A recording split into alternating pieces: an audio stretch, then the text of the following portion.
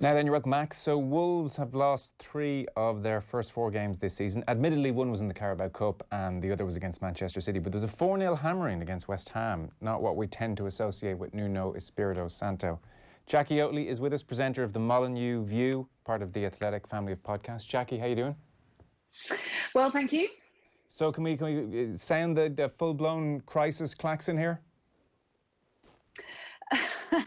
No, it can't be, can it? It really can't be, because they won the opening game of the season. Everything was hunky-dory, seemingly. They'd had the shortest pre-season in history, I think. A lot of the players arriving back, 9 of them, on the Thursday before the Monday night opening game of the season. So little time to prepare. But since then, they have lost all 3 games. So against Stoke in the League Cup at home, with virtually all the stars out on the pitch. Against Man City, no showman losing to Man City. But my goodness, that first half, they were all over the shop. Nothing like the Wolves we've come to respect. And then against West Ham United, what on earth was that all about? And we recorded an hour-long podcast going into all the details, which I'm quite sure you don't have time for today. But it's easily the worst performance under Nuno. It's easily the worst defeat under Nuno. And yes, it is very worrying. So he has a full week now on the training pitch to try and put things right before Fulham at home next Sunday.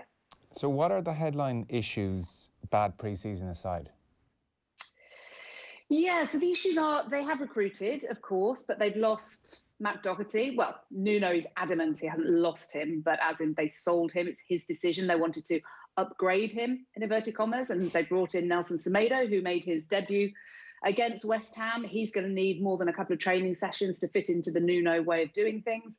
Johnny, of course, is out with an ACL, and their wing-backs are absolutely key as to how they play. So they have the 3 at the back, but Saiss, even Cody, and Willy Bolly, normally so tight defensively, were so exposed. And I think one of the big problems was the fact they had both Neves and Moutinho in the centre of the field, which, not being wise after the event, but looking at the team sheet before Man City at home and West Ham away, I remember thinking they need Dendoncker in there for the physicality, for the legs, the ability to burst forward from midfield. Neves and Moutinho in particular, I mean, he's scored 1 goal in 108 games or so. I mean, he's not a goal scorer. His passing was sideways. Neves' passing was sideways. They're not physical. They're too similar. Moutinho's just turned 34. He's played a lot of football. And the front 3, Adama Traore worked his socks off on the right. Neto worked his socks off, as did Raul in the centre. But the usual interchanging of passing that we've come used to from Wolves just wasn't there. And both the first 2 goals came from Raul trying to create something up front, running into trouble. West Ham deserve a huge amount of credit. They're extremely organised, but they broke on the counter-attack and were 2-0 up. And when Haller scored the 4th with the easiest header in the world, completely unmarked, he didn't even celebrate. It was like shelling peas. It was just bizarre against a team that's supposed to be in crisis because they haven't added to their squad. Yeah. And I have heard from pretty reliable sources that Nuno traditionally works this team hard. You know, there are very, very few, next to no days off. And so maybe when there's a drop-off in fitness, it affects their performance, especially dramatically. I am curious, you know, so he's been there, 3 years? This is the 3rd year, and he signed a new 3-year extension. I did wonder last year, as they were off the back of another very good Premier League season, and they were into the latter stages of the Europa League, it did cross my mind, is this as good as it can get for Nuno? You know, I wonder, so clearly he doesn't think so, and he's very happy there. But, you know, Wolves are in that tricky position where they've done so well, and it's all gone so brilliantly that there's a ceiling approaching. Well, he would absolutely refute that on the basis that he's looking to climb even higher. And they're in a key transitional phase at the moment, because if you've seen much of Wolves, and it sounds like you have, then you'll know that they're very much a counter-attacking style of play. And they've been absolutely... they've torn teams apart in the way that they counter-attack. And it's been absolutely thrilling to watch at times, which has been brilliant for a newly promoted side, as they were 2 seasons ago, and finishing 7th twice. But they're trying to evolve the style of play. And to do that, he wants players who are more comfortable in possession and not just rapid on the counter. So he was happy to let Jota go to Liverpool. He really was. It wasn't a case of losing one of the best players. He was happy. £45 million for Jota. Wow, that is a lot of money. But good luck to him. And he signed an 18-year-old. He signed 2 18-year-olds, one from Liverpool and another Portuguese striker in Fabio Silva. So they really are ones for the future. And you would think in 4 or 5 years' time, this could be an outstanding side. But with Fosun having the money they have, the ambition they have, they are an investment firm, they want to see a return on that investment. They're saying it doesn't all have to be done today. But of course, whilst maybe a mid-table side season and perhaps a cup would definitely be seen as progress, they're not prepared to just let this season slide and to be hovering around relegation. I think it's not panic stations yet. Sure. It's a case of it was a horror show, an absolute horror show from back to front, from start to finish, apart from the goalkeeper. And they've got a week to work on it for Fulham at home. But no, they are absolutely aiming to climb back into the European places and not let the season slide. But it's that transition. And Nuno really has to sort out the midfield. It's absolutely key to this, so that they don't leave the likes of Mikel Antonio one-on-one with Conor Cody. That's not been happening. That is not how they play. And they can't leave themselves so vulnerable again. That's an interesting point you made there about the possession, or the move towards more of a possession game, because against Sevilla, that's what jumped out, crucially, and they looked wrecked in that match as well. But if you're looking at that maybe as a litmus test of where they are, they couldn't keep the ball very much in that game. Yeah, and it is difficult to tell, isn't it? I mean, they played so many games. Was it 59 games that season? They played so much football, and they just looked completely spent in the Olympiacos game before that. And so we didn't expect much from them. But my goodness, did Sevilla teach them a lesson. So we thought, OK, maybe it's just so much football this season. They're not in Europe. They are out of the League Cup. So they had a full week to prepare for the West Ham game, which West Ham didn't, by the way. They had a League Cup game in the week. So, yeah, they were miles off Sevilla, absolutely miles off them. But you do have to point, and it's not a case of finding excuses. You're trying to find reasons here, because Nuno has always met these challenges head on, and we've never seen them play like this before.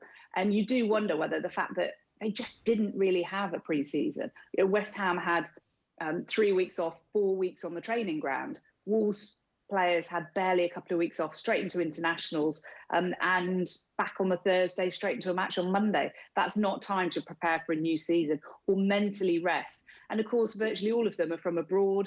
Nuno's spoken about his stress, his anxiety at the moment, about the coronavirus restrictions, the fact that he can't see his family. He did seem very stressed to me when I watched his pre-match press conference on Friday. He did not seem a happy bunny.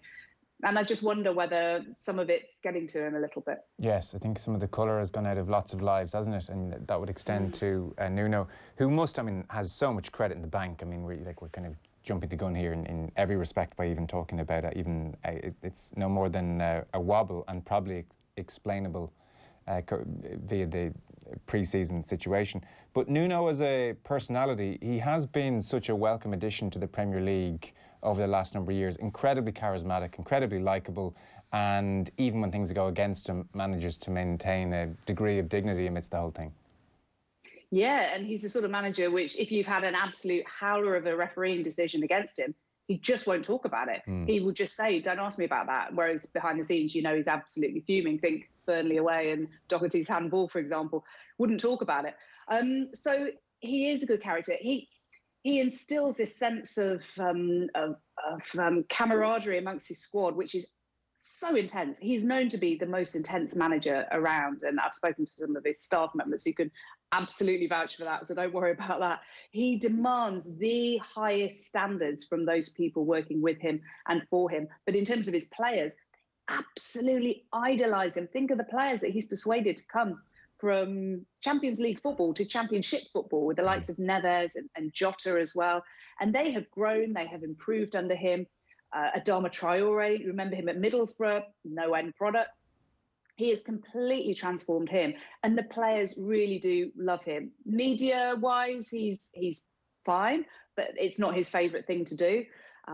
But he is very much loved. So, I mean, there's no talk of it, them falling off the rails at the moment. There's absolutely none of that. But that first half against Man City and the 90 minutes against West Ham, alarm bells will definitely be ringing.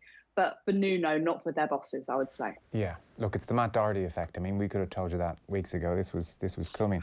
Well, I mean, I watched him in his game earlier on in the day for Tottenham, and I just sat there thinking, oh, Matt, how Wolves missed this. The 1-2s, the cutting inside. But they're so used to that. And we're used to seeing Conor Cody pinging those diagonal balls straight onto the chest of Doherty and keeping the ball in play, and then the 1-2s.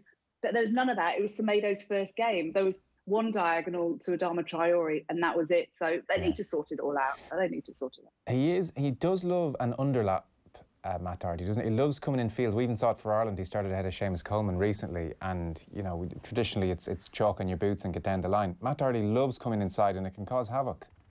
He's so good at it. He is. I've watched so many of his games in the last few seasons. I mean, he was there a decade, remember? Yeah. And it just wasn't really seen as first team material really for quite some time, until Dean Saunders actually came in and gave him his chance in League One just before they got relegated to League One. And the way that player has grown, it's been absolutely wonderful to watch. It really has. I mean, his fitness levels, as you'll probably be aware, didn't used to be tip top, but that's something that Nuno and his backroom staff have absolutely sorted out. One of his former teammates told me how he used to love drinking loads of orange juice, and he thought he was being really healthy, but he had to learn about the nutritional side of things and realise that actually way too much orange juice is actually way too much sugar. And so he had to learn all that under Nuno and the team. And he really made the most of himself physically and the way he developed. And he's turned into a top-class player. And a lot of Wolves fans are absolutely devastated to see him go. Wish him well, though. And they just hope that this new guy, Semedo, can kick on from the glimpses he showed at Barcelona and become that really top-level right wing-back. Jacqui, before you go, you touched on the ownership model there. You might just elaborate on that and the Mendes influence at the club. Is that still very much alive and well? Is he still the agent pulling the vast majority of the strings at Wolves?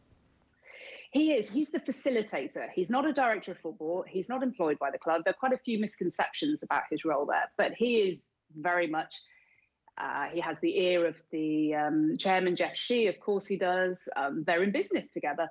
But there is a very, very experienced recruitment team who a lot of people are thinking, well, what's the point of having a recruitment team, a really good, extensive recruitment team, if all the signings are Jorge Mendes signings?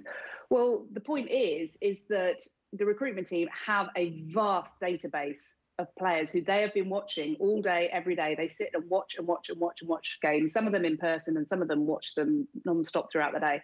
And they scout these players and they have records on these players. So when, for example, Fabio Silva becomes available, was thought not to be, he had a 130-odd million euro release clause, but Porto really needed the money.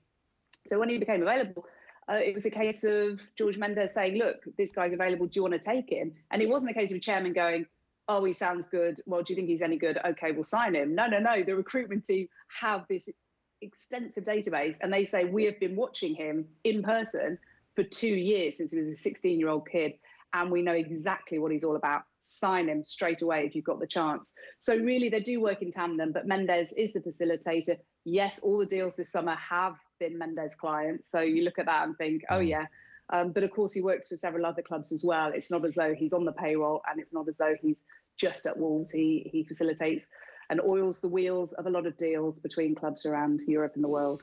Yeah, there's no avoiding him, really. I mean, if you want to buy anyone at this stage. Jacqui Oatley from the Molineux View, amongst other things. Thanks so much, Jacqui. Thank you so much. Cheers.